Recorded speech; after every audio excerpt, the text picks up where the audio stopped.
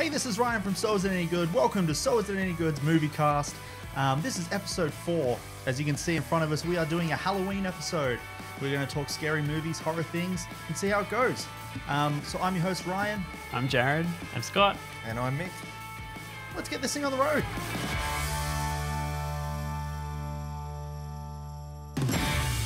All right, so, I want to talk about different things, different horror things, and I wanted to know what scared you first, like kind of out of any movie that you saw. It doesn't have to be a horror movie. It can be anything, what comes back into your brain as being the scariest part of your childhood in a cinematic kind of way. It's a weird question, but you know what I mean. Yeah. Mick, do you want to go first? Yeah, sure. I've kind of got two that come top of mind. For a moment that scared me, it was the start of Ghostbusters. Was one of the ghost in the library. Yeah. That was full on scary for me. But as the film went on, you got into that. Mm-hmm. I didn't find it even as a kid that much of a scary movie. But Poltergeist was the first one that really got to me. And I remember I was really young when I watched it. I can't remember what year it came out. What scared you about that? What particularly? I think just the concept of the unseen thing, like not knowing what's taken this girl away, right. But just the idea of it being gone and the sounds and just the static on the TV turned into a scary thing for me. As a kid, if the TV channel changed to static, first thing I thought of was the ghosts in the TV are going to come for me. And I just remember really distinctly grabbing hold of Dad's leg because I was so small, and as he's walking around the house, I'm holding on to it. I'm picturing you at this age right now, like your age right now. That's not a good look, but I remember it being. Dad. It took a while to get that one out of my head, and I still remember it as being the first sort of movie that really scared the shit out of me. Right, and also clowns. That clown scene in that movie. That's God. Bloody screw Under that. the bed. With the. I can't remember it. The toy. Yeah. The start of the movie. It sets it up at the start of the movie, kind of like foreshadowing it that he's kind of scared of it, and then there's one scene towards the end of it where he actually gets terrified, which is just unbelievable. Yeah. On the flip, if you haven't seen Poltergeist, that one scene in the beginning, that's all worth it. On the flip side, is there anything that you thought it was scary but was cool when you first saw the film? Is there anything you can remember? It was. It was one of my favorite films. Yeah. Like I loved to be scared, and then. The whole concept was cool, I thought. I can't think of anything that would stick out just to be one cool thing from it, but the overall style of it, and just from then on, I think that kind of set me off. It became a thing going down to the VHS store to find scary movies, and then we were talking about this from friends the other day. We'd kind of look at the VHS covers and totally just judge the movie off the VHS cover and go to the horror section and see what we could get to scare us, Yeah. I think as the Poltergeist movies went along, they kind of got like crappier and crappier. Like, because the first movie, is her touching the television. You're like, holy shit, that looks pretty cool. The second movie is her in a corner of I don't know why I remember all these, I just do. A corner of the VHS cover on a telephone. And then the third movie is just like her looking up at a giant building. And it's kind of like, is the building scary? Like, I don't think I saw the third one. I can't remember the section. The other two don't matter. The second one's pretty good. It has the original cast, especially the villain in that's that creepy dude. Oh my god, terrifying! Kane. Kane. Yeah. It's just this really old dude, but he looks like, in the nicest way possible, he looks like a cancer patient. Like, he's gaunt as hell, but he's like 90. I like how that's the nicest way possible. Well, no, I meant nothing against cancer. Right, people. Sure. People that have cancer and gone. People with cancer can talk. See in the comments. Yeah, sorry. I didn't mean to like that. Anyway, terrifying. That's just that guy. One particular guy is terrifying in the movie. What about you, Scott? Not a horror film, but I think the first thing that really kind of creeped me out was Return to Oz, a film full of horrific moments as a child. But the Wheelers, man, they really creeped me out as a kid. I remember, and I think I've watched it since, and I think the film's really kind of neat, and it's in that weird phase where Disney were doing kind of really dark and creepy stuff. Disney? Yeah, Disney produced Return to Oz. Holy shit, I didn't know that. Walter Murch directed, I think. Walter Murch? He Sorry. did. He was the... Excuse my ignorance. He's an editor. Yeah. Apocalypse Now. Yeah. Famous for that. Yeah, so... Yeah, weird history behind that, kind of the making of that film, and it's so bizarrely non-Disney. I don't know what they were trying to get with it. But anyway, the Wheelers themselves are kind of...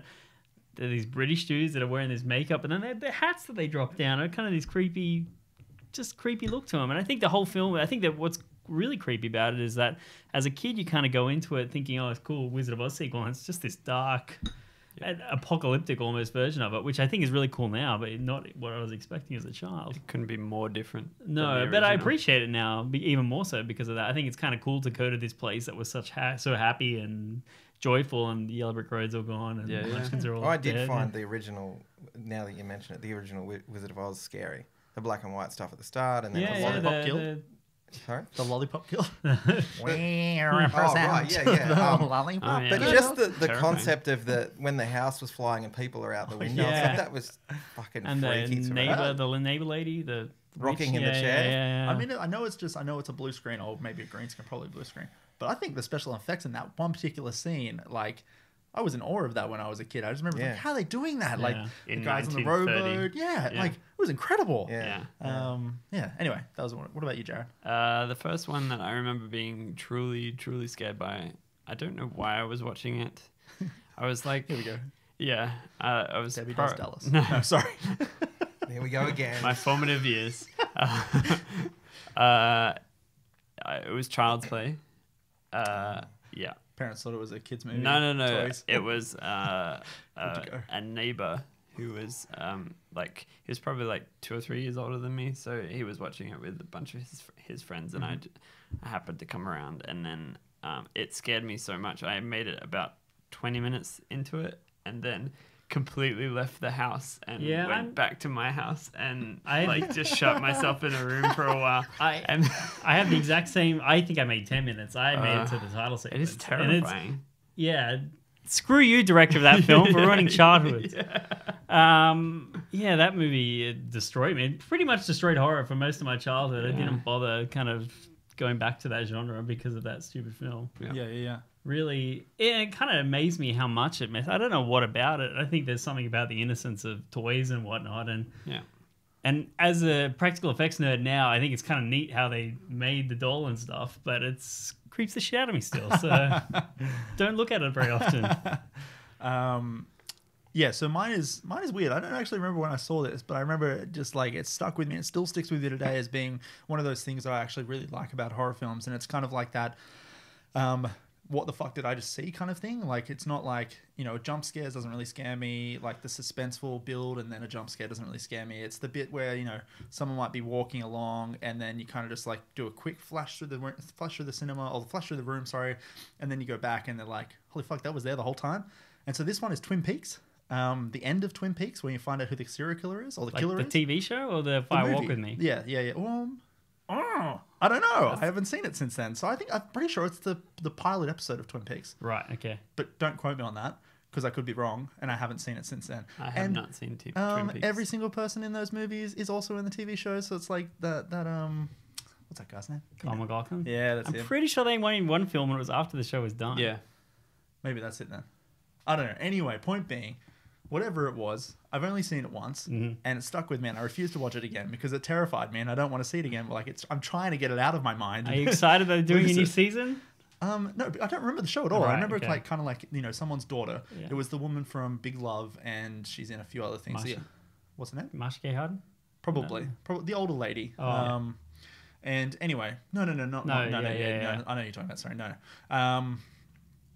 She. At the start of the film, she runs into her daughter's room and freaks out because she's not in there. So she's like, rushes in, the door opens up, and the whole camera swings around the room. And, that's the scene at the start of the movie. You don't see anything. But then it cuts back to that last scene in the end of the TV show or movie. Sorry, I don't remember. Probably the movie. We're the movie experts, guys. Yeah. Well, as I said, it's one I've seen when I was a kid, and I'm trying to block it out of my mind. Anyway, and she cuts back to it later, and there's a guy hiding in the corner of the room, and she just like freaks out, and I can't get that guy's face out of my mind, and I never have. Who was it? Now I only know him from another movie because I know he's in that movie, and when I saw his face, I was like, "Fuck you! I know who you are. I don't know your name, is it? I don't want to find out." But he's in Last Man Standing. He's the secondary bad guy in that. Not Bruce Willis, and not the main bad dude, who I think is Andy Garcia.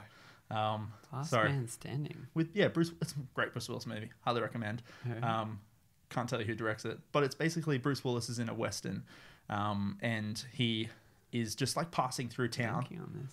Yeah, he kind of passes through town, and he's kind of like a gunman for hire. Or keep in mind, I haven't seen this probably since like 2001. So he's kind of like a gunman for hire, and then I get you. the different fractions of the gangs want him, yeah. and they pay him different sorts of money, and kind of plays between all of them, and then he kills off everyone. No, Spoilers, I do but remember it's it. amazing. Yeah. That what you just said about Twin Peaks reminded me of that whole urban myth about 3 Men and a Baby. You know about that, right?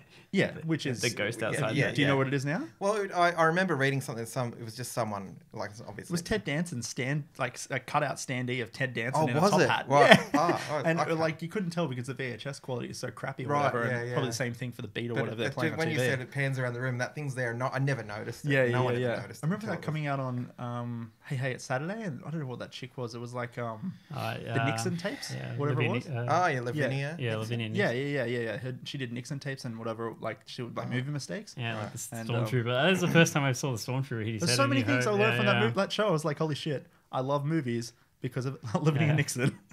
Don't know who she is. Don't know what she's doing these days, but probably like some sort of kids show. She's probably still around. Channel Yeah, 9. Channel 9 somewhere. But going back, I guess, round is that, are we aware of the poltergeist, not urban legends, the fiasco. actual deaths? Well, right, yeah, she died of.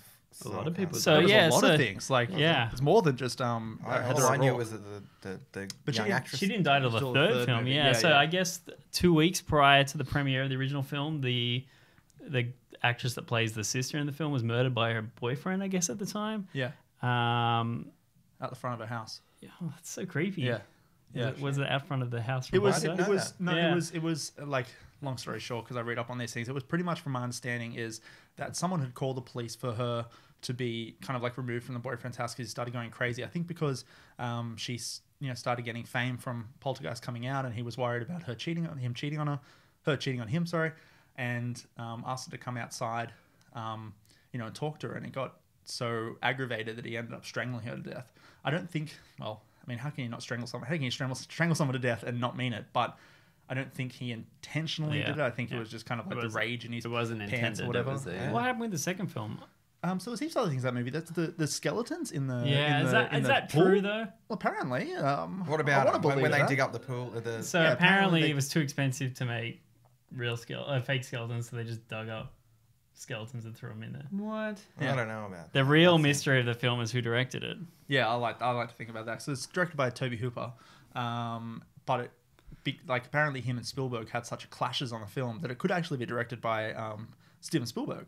And there's heaps of things in the movie. I remember I got you a book for it. Yeah. There's heaps of things in the movie that I actually suggest thought it's- it was. I thought he was credited. No, so he's an exec producer. I have not seen it in So from what so I, long. what One of I my understand, all-time faves. yeah, what I understand is that he had competing scripts, kind of at the same time as making Temple of Doom. Poltergeist kind of came around, and I don't think he was interested in doing like a dark kind of film twice in a row. So I guess he kind of handed off to Toby Hooper to kind of pick up, but he was so involved that I remember reading an interview with Zelda Rubinstein. Is that the Yep. This house is clean, lady.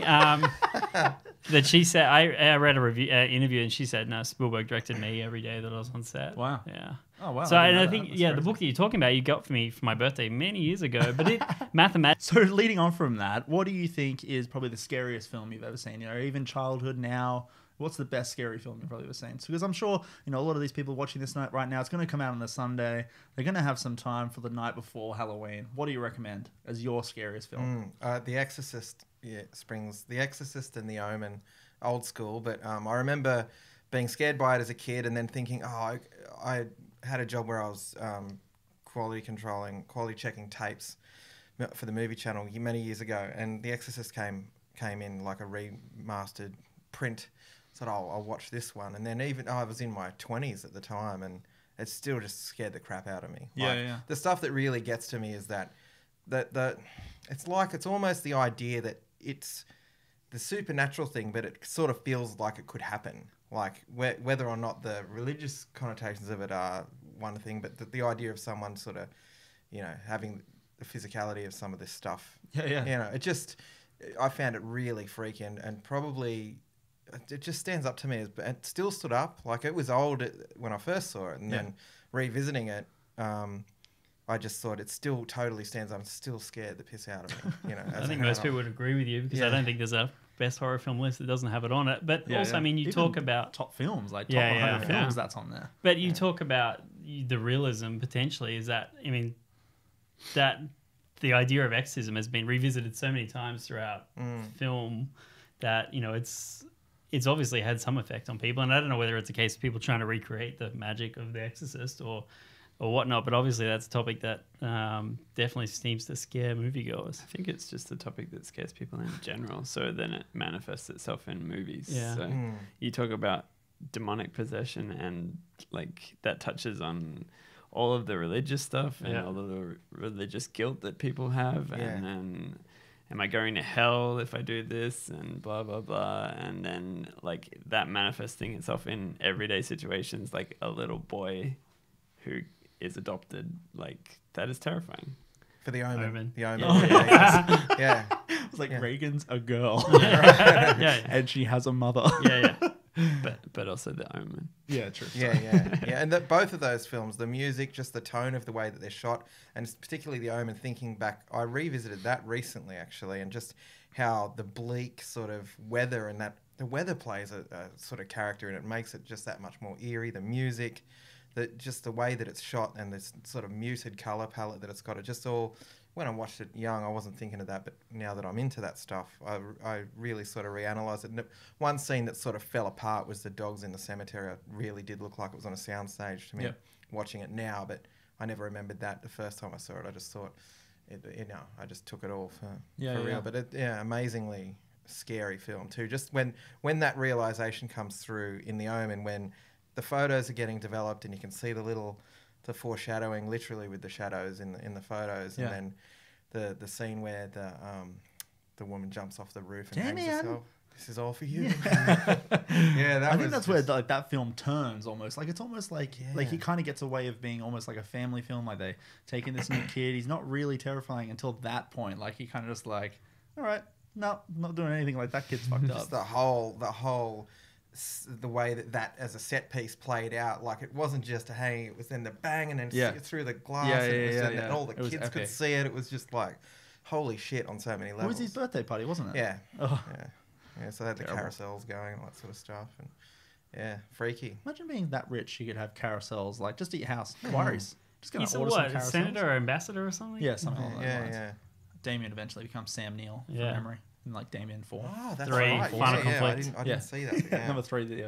I think the fourth one kind of ends up like next Karate Kid, and it changes, like goes to a girl. It kind of like reboot the franchise. They did a fourth one?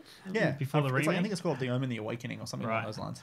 Your touchstone is Karate Kid. Yeah, well that's where I go to when they it's the beginning. Karate Kid is like for me the beginning of the female reboots. Right. Just no one remembers it. They did it with her, like Hilary Swank. Swank. 2-time Oscar winner. Yeah, what has she done now? I think, what is it, Valentine's Day was the last movie? No, New Year's Eve. No, surely she's been in something. But like, like high profile. Yeah. Like, P.S. I Love You. I think that was before. The Core, man. So good. The Core. Aaron Eckhart. Yeah. Just killing it. Horrible. Oh, okay. All right, good to know. It's one of those disaster Armageddon ripoffs, but instead of space, The Core. Yeah, they went into the middle of the. I was thinking Heidi, not Heidi. Heidi Berry. Yeah, Heidi Berry. That's like the Caucasian version of Halle, I guess, is a white. I don't know what I'm trying to say. You know what I mean. On. Yeah. Anyway. Scott, what about you? For me, it's going to be John Carpenter double feature. So I think The Thing. I think is absolutely wonderful film, scary, has great effects, suspenseful, and I think those. I'm not really someone who's big into like the torture porn or any kind of. The supernaturally sci-fi stuff I think is great, but I think the film does such a wonderful job with the suspense, and the blood testing scene I think is phenomenal. And I remember the very first time I ever saw the film, I walked in on it, and it was the. Where they're operating on the guy, and then his chest opened up, and people got their arms ripped off. It was wonderful, wonderful film, and I think that's a film that holds up. I don't care how many remakes or prequels or whatever they do. I don't think anything. Have you seen the prequel? No, I'd kind of avoided it on purpose. Like it's pretty good. Like it's unnecessary. It's completely unnecessary. But they try to make a new franchise out of it, and I think they did pretty well. Like it's the Soviet team Norwegian or whatever, the Norwegian team. Sorry. But why is Mary Elizabeth Winstead? They explain that. They bring in kind of like they're doing Pushes Jurassic an Park. Unnecessary. Kind of like they're doing Jurassic Park. They're a team over there, but they need extra people that with more intelligent things to work out what. I was all going keen on. for that film, and then I realized they more took away intelligent. all the practical effects and replaced it with CG. And I feel like I think there is such a coolness about that film because everything. Like I have no idea how they did half that stuff. Yeah. I think It's unreal. Rob Bottin, good job. He's in a hideaway. I Yeah. just can't find that guy anymore. So what I read, I'm pretty sure Stan Winston assisted on that film, but it Right. was Rob Bottin for the most of it. So the other one, I think, and I'm not a huge slasher guy, but I think the original Halloween is incredibly well done. Oh, it's incredible. It's so good. I think the Carpenter score is wonderful. I think the idea of just the shape, and I think there's same thing again. I love that there's absolutely nothing about Michael Myers. Really, he's just guy escapes the loony bin. Yeah. And I think that's the where the reboot went the wrong. reboot. Went I think wrong. it's I what don't everyone care knows. about. Even John Carpenter said it was Yeah, shit I the just other there's day, so the much. other There's week. such a simplistic thing, and there's some great kills in there. Yeah. And the closet sequence, and where he just stabs that guy into the wall. I Yeah, think it's yeah. all It's kind of the archetype for 20 years of slasher movies. isn't correct. it? Yeah, and I think original and can't be beat. Yeah. No, I agree. I think, but it's getting remade again. So. Yeah, Um, unnecessary. Jared, what about you?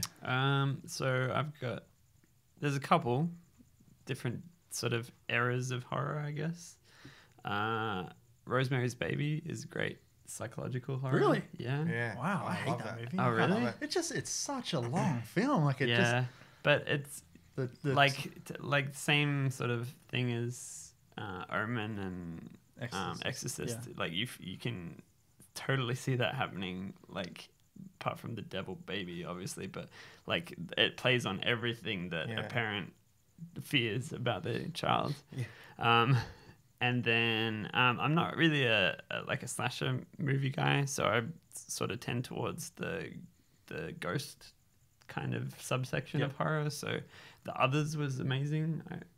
I don't normally like Nicole Kidman films, but she's just kind of bland to me. But Ghost-like even. her blandness actually played Spoilers. really well in that movie, and the reveal is really good. I It's good, just ruin that. What? Maybe we can just block that. Yeah. version. It's 2001. You haven't seen it at this point. Yeah, Han exactly. Solo dies. 15 years old. Come on. And I hesitate to say it, but I enjoyed the first Saw movie. Right. I don't like the torture porn at all, but I found the first Saw movie was very clever in the way that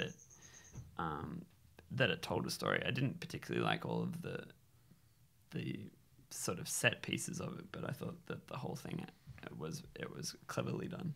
Interesting note about Rosemary's Baby that you just made me remember, and I can't remember if it's the director or the DP that saw this. Have you heard about how he framed? There's a shot in the film where she's sitting on the bed on the telephone, and you can see her legs and the telephone resting on her knee, but you can't see her face while she's talking on the phone. And apparently, at that point in the film, in the cinemas, it was just like where sort of 100 people would all lean in their chairs to kind of peer around the door. It was shot through a doorway with just her, and it was just like one of those moments that he said you just sort of knew you had everyone at that point. Yeah. All these heads are just going on. I just want to That's an absolute win. Yeah, That's that's amazing. great. Interesting. Ryan? Yeah, well, I already got bloody feedback from you guys that you think this is terrible, but I'm going Insidious, which is James Wan film. It came out, I think, 2011. I'm going to say. James Wan, director of Saw. Director of Saw, your man. Director of many films now. He's just hit, Stardust with Aquaman. He's directing Aquaman, which is pretty cool. Well, he hit pay dirt before that with Fast and Furious. Furious. Yeah, Fast 8, Fast 7, Fast 7, I don't- whatever one it is. One with Paul Walker dies. Fast 23. It's Fast 7, I'm pretty sure. Anyway, point being, yeah, Insidious. And the reason being is probably stems from, what I said prior to what scared me first in my life, which was things you think you haven't seen, or you think you haven't seen, and then eventually gets revealed to you, and it has been there the whole time, or, kind of questioning what the fuck did I just see.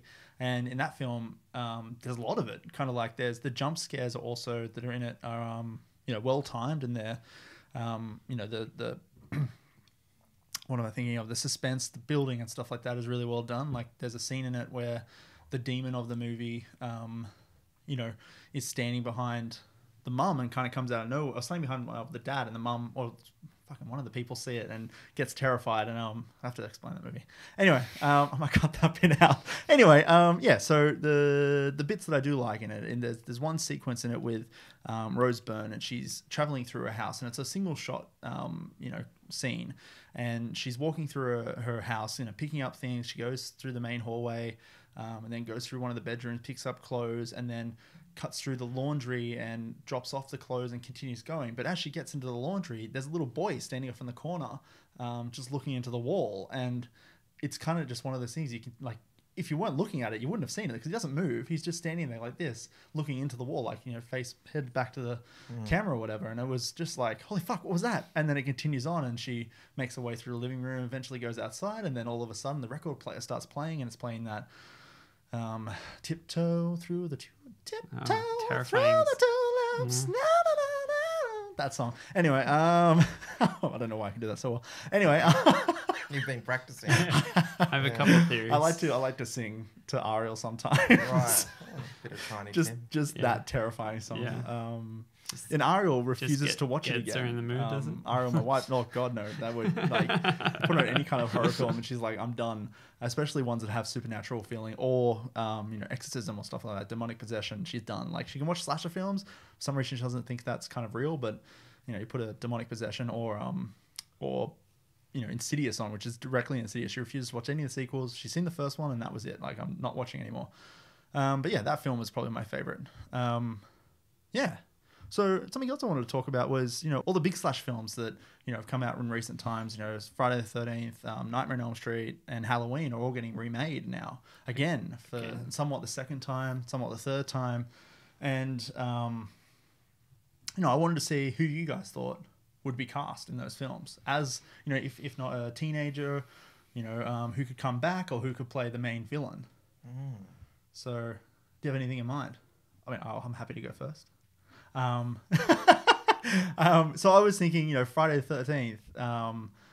Sorry, not Friday the 13th. The Nightmare on Elm Street. I would bring back Robert Englund, because I think that you can do something along those lines where you can pretend that the last movie, the one with James Earl. Jackie Earl. James Earl Jones. Yeah, that guy. Yeah, Jackie Earl Haley. Haley? Yeah, Haley. Yeah. Anyway, that guy. That could be a whole dream sequence that he's kind of made up, kind of thing, and bring it back. As that being kind of like a dream, and he's being the mastermind behind that whole thing. I don't know if that would work, but I'd just like to see Robert Englund back in the role, because he made the role. He's the one that kind of... And I think that's the biggest problem, right? Is that even when they did the remake, they didn't try and do anything original about it. It was just they made it dark and gritty, whatever. But they didn't... The same kind of style, really. It wasn't anything bizarrely different. It was all kind of the same. And it's like, well, you had such a good actor in that role, why try and better that? Like, you kind of got a win there. And I think that's a series where you do have the ability to kind of do the ideas that you have, but at the same time, they already kind of did that with New Nightmare, and I feel like they've kind of taken it as far as they can get into the meta. That you'd have to come up with some completely new idea to kind of do anything original, I think, with that franchise. And it kind of surprised me they're trying to reboot it again when they obviously tried to do it, and was it successful? It wasn't successful, but I kind of enjoyed it. I think only because, after the first movie, Nightmare on Elm Street, the original, it started getting a bit, comedic in the way he was killing people, and in the way Freddy Krueger was talking and Robert Englund was talking. And as it went on, it got more and more ridiculous. Like, even when he dies, there's a scene where what's his name? Man, nothing is working in my brain right now? I can't think of his name. Kid from Clueless. Paul Rudd. No. Nerdy. He plays a skateboarder in Clueless. Breckenmeyer. That's him. He's in the Freddy's Dead. I think it's the fifth film sixth film. And he dies by video game.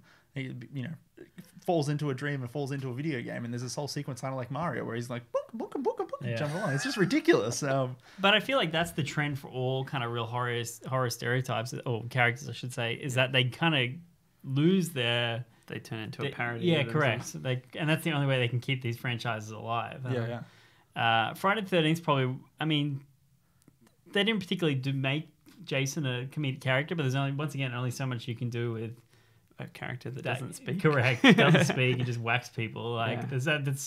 And I think horror has evolved in the last 20 or 30 years to kind of move away. They've had to be more creative with their slashes. And like the original Nightmare on Elm Street is incredibly creative because you compare that with something like Halloween, is that, you know, going into dreams. And there's some fantastic deaths in the original Nightmare on Elm Street. The Johnny Depp death is fantastic. Yeah, it's absolutely wonderful. But yeah, I think they've just got to do something completely out of the ordinary, completely different than what's come before it. And I think...